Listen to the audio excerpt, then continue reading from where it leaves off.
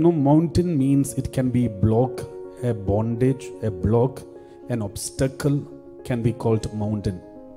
When you live, if you find mountains, blocks, obstacles in front of you, normally what we do is we cry about it, we pray about it, we complain about it. All these things are going to be worrying us. But what does Jesus say? Jesus says, when you see this mountain, when you see an obstacle, when you see a bondage, when you see something blocking you, you say to this block, say to this mountain, speak to the mountain. So Jesus says, if you say to this mountain, they will obey.